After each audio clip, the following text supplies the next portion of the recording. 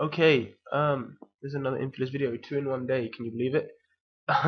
No, seriously, I'm just gonna show you another tutorial because I figured I owe you guys. So I'm gonna try and I'm gonna try and show you how to make Twilight eyes, and it's relatively easy. But I mean, obviously, there's gonna be many ways to do it. But the way I'm gonna show you is the easiest way. It may not give the 100% best results ever, but it's easy enough. I mean, it's a good way to get an easy way of showing it anyway. What I'm going to do is I'm going to first off show you, get this picture. You can get it from here. I could put the link if you want me to, but it's not really. You can just use any picture, just find a picture with eyes in it. Even get a picture of yourself if you want. Anyways, then I'm gonna actually do a little bit of an experiment on this, because yeah, just because I can. But it's very simple. I'll get into it now and I'll show you how it's done. Sorry if the microphone quality goes a bit down, because I'm taking the microphone and putting it on the table kind of thing. So yeah, if it goes down, no, I'm just gonna see what I can do with it. Anyways, now here we go. I'm gonna duplicate the layer just to keep a backup. Hide that, and we're gonna take this picture now. And what I'm gonna do is I'm only gonna do one eye just to show you how it's done. And yeah, we take the elliptical marquee tool. Usually, actually, I'd probably suggest you use the pen tool for eyes, because they're not usually a perfect circle. So you just take your points and just blah blah blah blah blah. But it's not necessary for this one because it's actually got almost perfect eyes in a circle. So we then, sorry, I'm just putting the mic down. I don't know if you can still hear me or not, but yeah.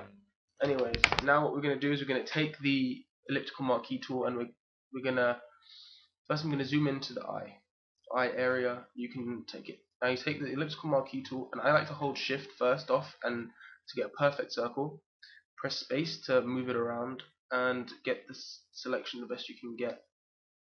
That's a pretty good selection, but it's a bit small, so we're just gonna bring it out a little bit. And yeah, I'm actually gonna let go of shift and just start like free selecting almost.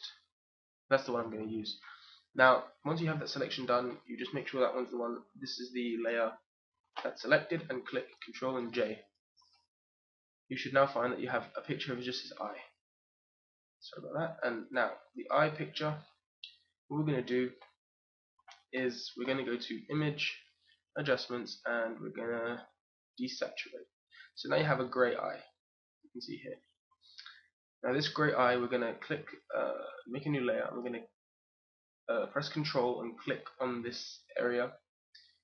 Not here and not here, but Control click on this, and we'll get the selection of pixels.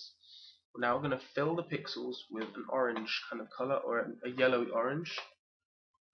It's going to come roughly here kind of area, like something relatively dark in a way, but still kind of yellowish orange. That's roughly what I'm going to use. Yep. You can feather this if you want to, but I don't really think that's necessary, so I'm just going to fill it like that. You don't have to. You can do it however you want to do it, but yeah. Then hit Control and D and change this to whatever you want to use. You can use overlay if you want, and that's probably the one I'm going to use. But you can feel free to mess around. You have darken and all these other ones. Actually, I might just use color dodge, because color dodge looks pretty cool. That also looks quite Twilight-y. So color dodge or overlay, I would suggest. Oh no, vivid light looks pretty good as well.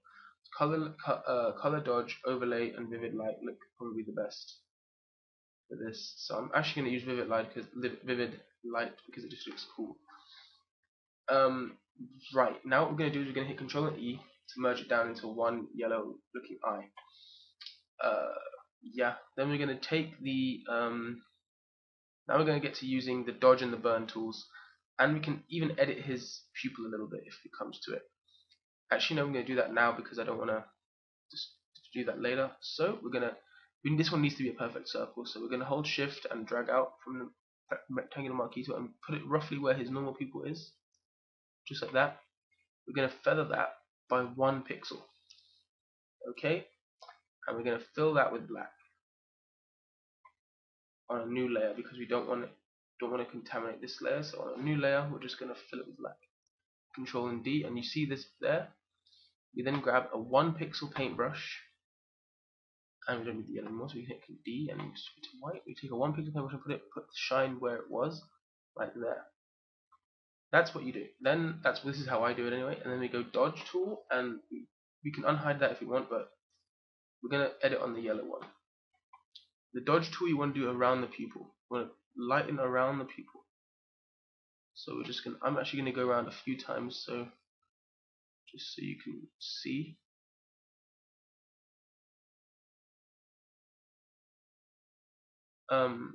Yeah, just almost there.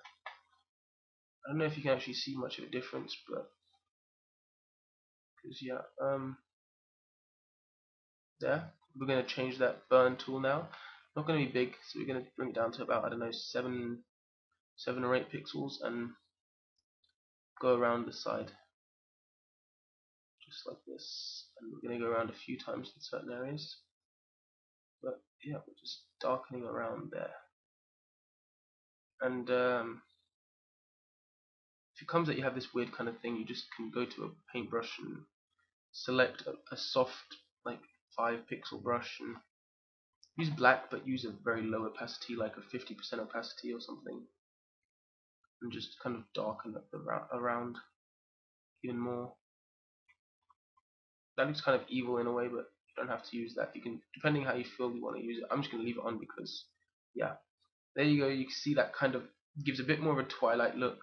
I mean, you can hit Control Z and leave it off, but actually that's more Twilighty. But yeah, that's it, guys. That's a very simple tutorial and very, I don't know, kind of depends on what you use. And there's other tutorials on this other places, and if I feel like it, I'll do another one because this one isn't the best, and I know it's not the best.